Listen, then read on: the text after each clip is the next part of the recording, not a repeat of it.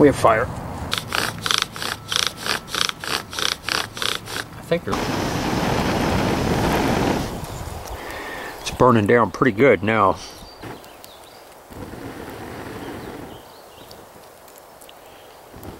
Hello, Bill here with Pale Horse Survival and Tactical. Glad you could join me for another episode.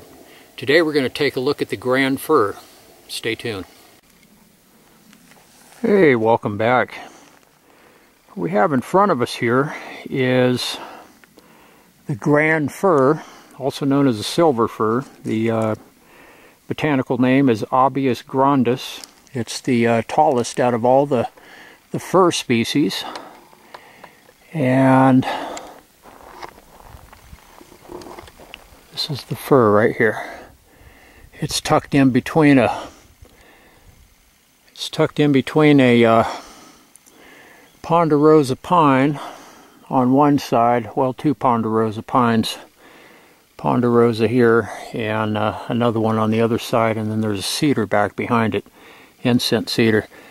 So this is the grand fir. They prefer a fairly wet habitat. If they're in a pretty wet habitat, they can get over 250 foot tall. They're the tallest out of all the fir species. There's even been specimens found that were 300 foot tall. You can make tea out of the needles, just like you can pines. It has kind of a citrusy flavor, not the terpene flavor that pine imparts into the tea. Kind of a lemony flavor. Has all of the health and nutritional benefits of pine needle tea. We'll take a closer look at the needles here in just a little bit.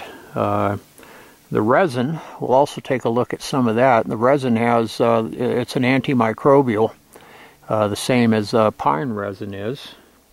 You can also make primitive glue out of it, same as pine resin. Native Americans use the bark to make primitive containers as well as canoes out of it. They'd actually remove the bark off of a trunk and turn that into a canoe. They're native to the Pacific Northwest. And we'll go ahead and take a little closer look at some smaller species and a closer look at the bark here actually. Let's cruise on over here and look at the bark. The bark actually changes as they mature.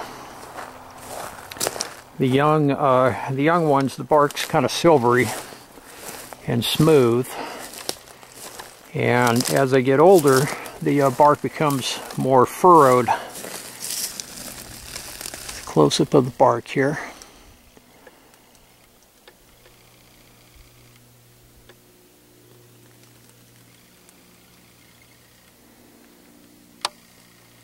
Let's cruise on over. We'll take a look at a couple of the younger ones. Stay tuned. Hey, welcome back.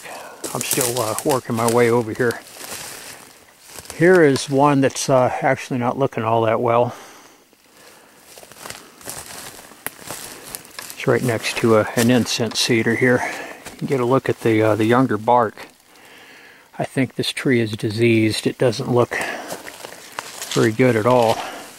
But you can see how the bark is different, lighter colored. Let's see if I can find a better example here.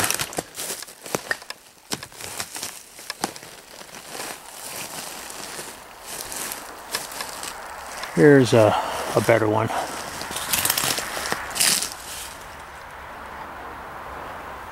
You can see how the bark is smoother and kind of silvery looking here.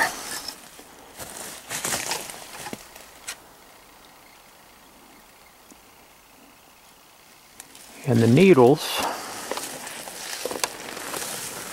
grow out flat and horizontally from the branches.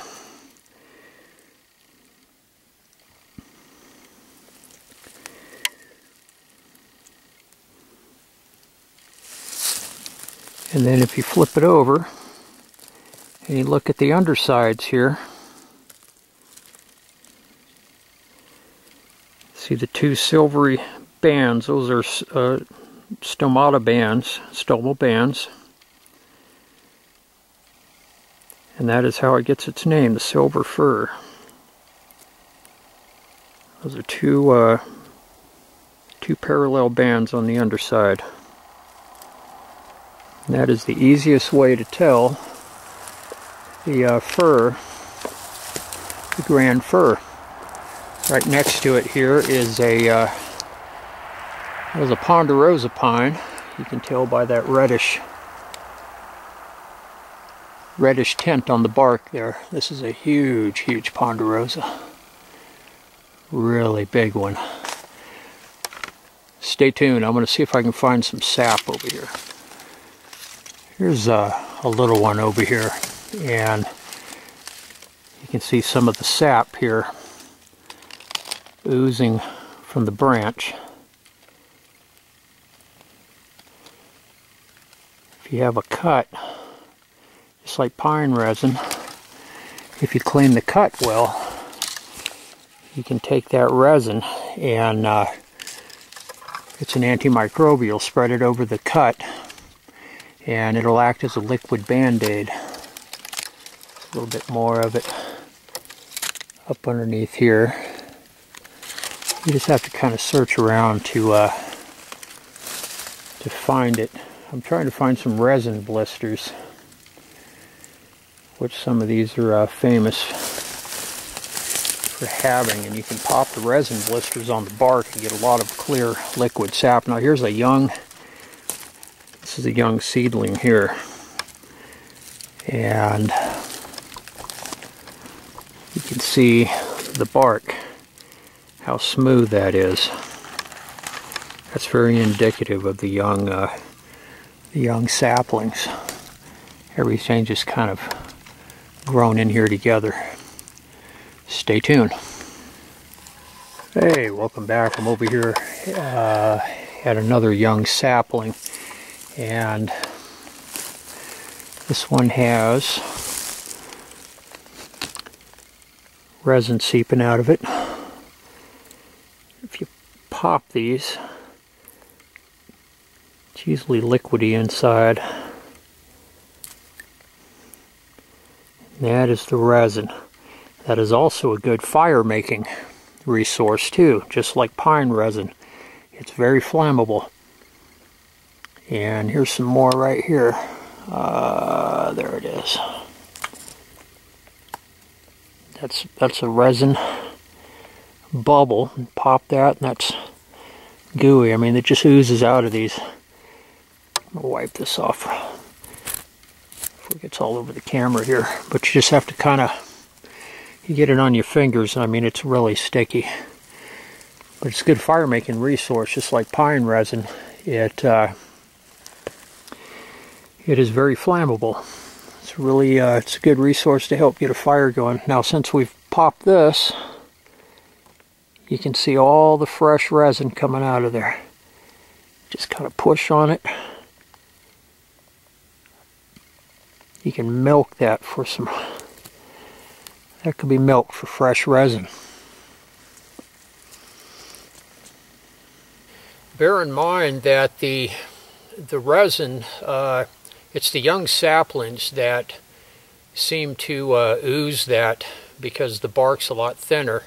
When they get older, the bark thickens up, and you really don't see the sap on those as much. You'll find it on pine trees, but not so much so on the fir. But the young ones, you just look around the young saplings, just about everyone has the resin blobs and bubbles and blisters. And the stuff stays, it stays really sticky. It takes a long time for that to dry. Pine resin seems to solidify a whole lot quicker, at least from what I've seen. Anyways, I hope you enjoyed the video as much as I did making it today. Please like, subscribe, and share. I hope all of you are having an outstanding day or night, depending on where you're located. And I will see all of you very soon on the next one. Everybody take care. Bye-bye.